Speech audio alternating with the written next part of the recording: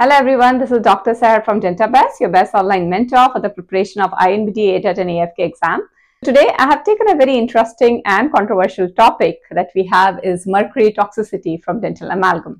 So in this video, students, we are going to talk about, starting with the introduction, we should understand first what is a toxicity means, mercury exposure in dental office, what different factors on which the toxicity depends, amount of mercury that is actually released during manipulation of amalgam, level of mercury toxicity, the symptoms that you have with the mercury toxicity in the oral cavity, other toxic effect of mercury on your body, dental mercury hygiene recommendation, and treatment of mercury toxicity. Students, if we start talking about amalgam, we know it's an alloy which has the silver and the mercury.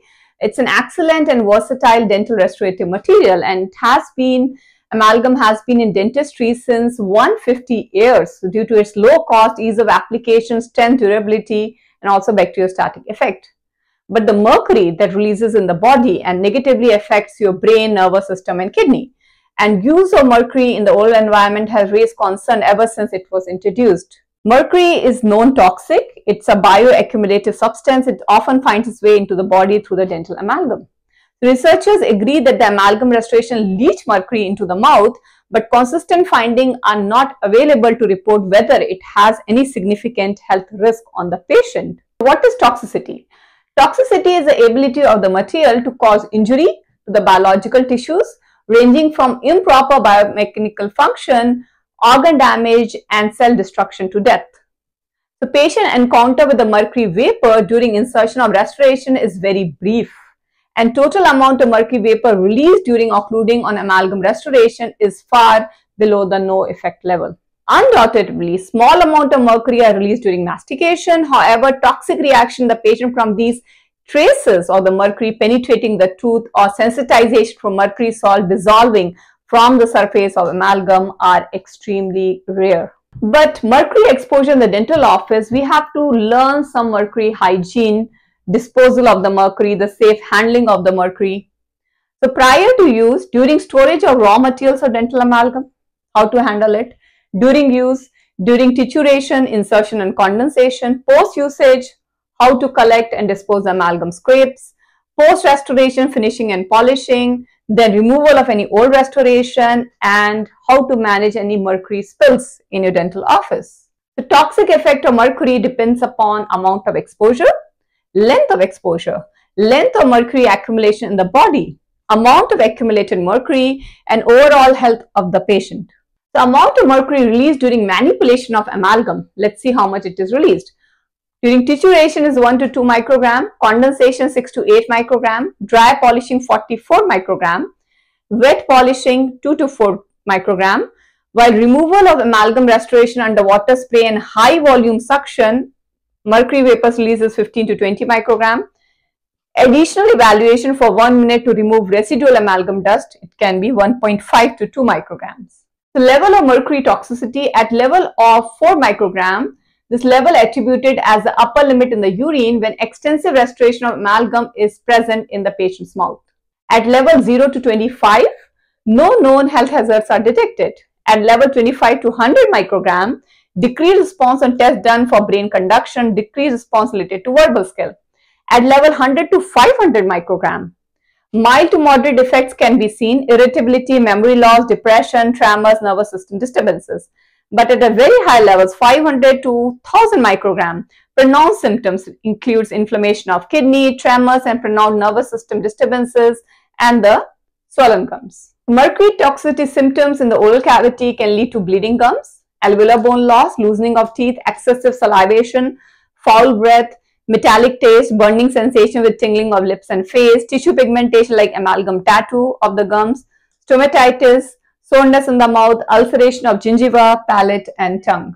Mercury toxicity can lead to nervous system involvement with emotional instability, insomnia, tremors, memory loss, motor system, deterioration in motor skill, weakness, immune system, decrease in immunity, renal system, increase in plasma creatinine level, reproductive system, decrease in fertility rate, and increase in spontaneous stillbirth rate.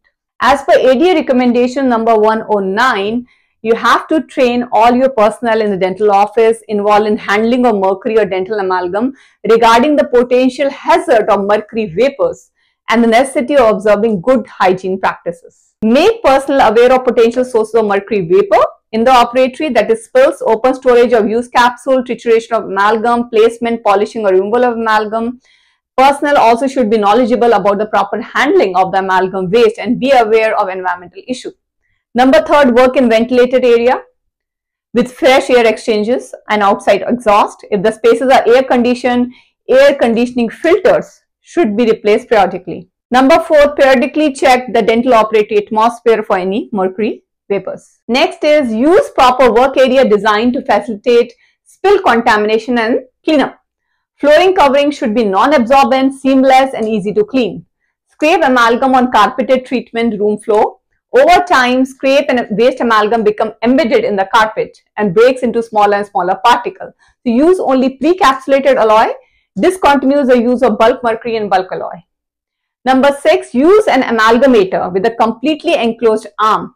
Protective safety cover amalgamator has been completely removed. If encapsulated amalgam is improperly seated in amalgamator arms, the content can be dispersed in an airborne fashion throughout the facility. Number 7, use care in handling the amalgam. Avoid skin contact with mercury or freshly mixed amalgam. Clinician with protective eyewear, protective clothing and surgical face mask. Face mask must secure to facial contour including the facial hair. No standard mask will filter mercury vapor and amalgam particulates smaller than 10 micrometer. Filtration protection varies for different tasks. If possible, recap single-use capsule from pre-capsulated alloy after use. Properly dispose them according to applicable waste disposal laws. Number 9, use high volume evacuation when finishing or removing amalgam. Evacuation system should have traps or filter.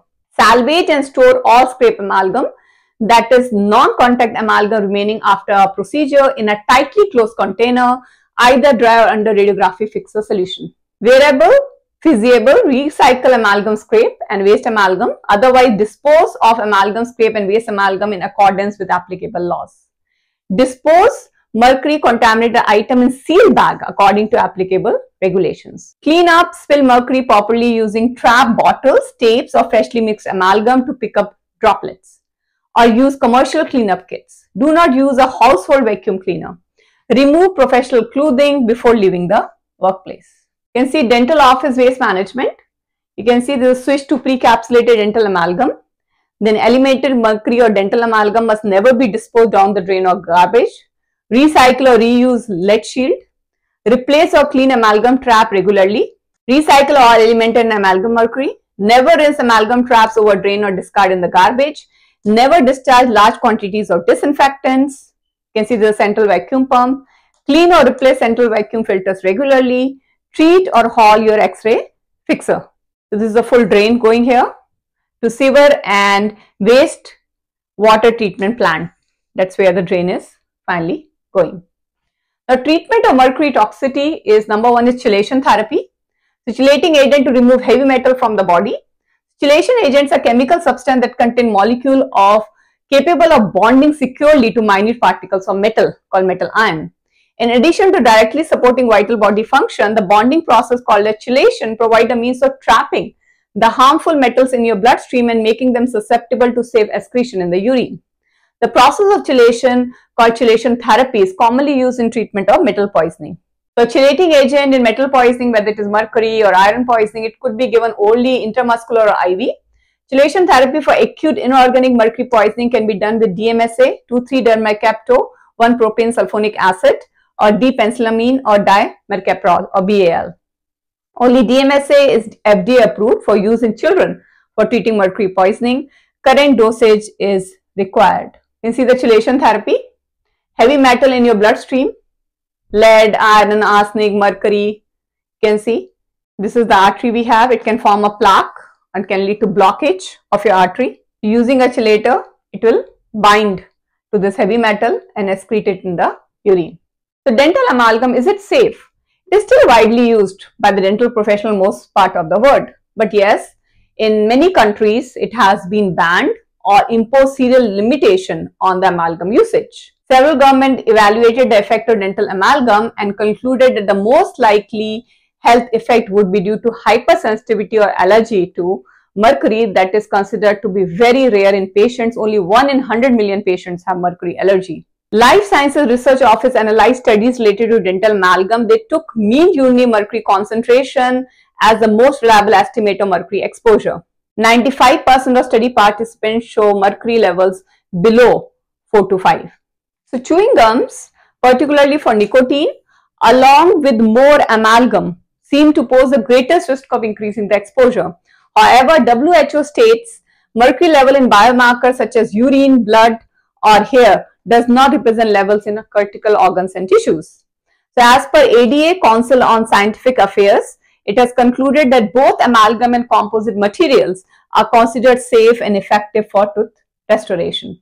So in spite of several predictions that has been made regarding dental amalgam, it is still considered to be safe and effective as direct restorative material. The mercury content in the amalgam has been the cause of such controversy though, but if you have proper meticulous mercury hygiene measures and mercury contaminated waste disposal, a protocol should be an integrated part of the operation in every dental office.